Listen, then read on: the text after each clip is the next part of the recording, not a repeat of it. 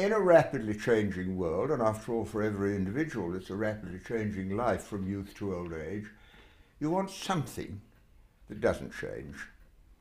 And that's the function of ritual. I don't mean it in the legalistic sense, but doing things the same way all the time. For example, although my religious beliefs are now very independent, I'm more interested in the teachings of Jesus than the mysteries of the virgin birth or the Holy Ghost. But when I go through England on a train, I love seeing all the churches, the spires and the towers, and I think how many people have seen in them continuity. Somewhere where you can be married, somewhere where you can have a child baptized. And then funerals are very important, because at funerals you meet a lot of old friends and you discover things about Aunt Emily who's just died you never knew when she was alive, and it's reassuring. Christmas ritual, sending Christmas cards, receiving Christmas cards, and every family have their own rituals. We have our rituals at home for birthdays and special routines at Christmas.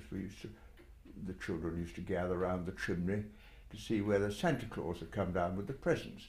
And I think that's an essential part of life. Parliament is full of rituals. Indeed, the whole British Constitution is ritualised. We have one family we call the royal family. On the other hand, on great occasions, to see the parades and so on, gives people a sense of continuity.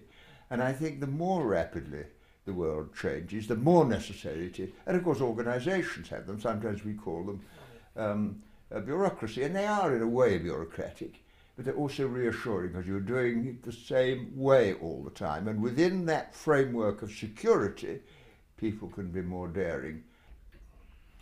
The danger of ritual, and there is some danger, is in one sense the bureaucracy.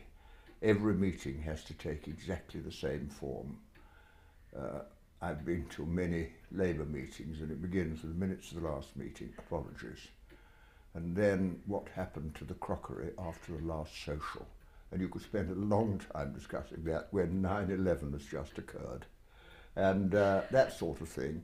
And then there is a destructive form of ritual where you use it to keep other people out. We don't talk to him because he's a Catholic. I mean, in Northern Ireland that was a very big issue, or a Protestant. And so you've got to be very careful about that.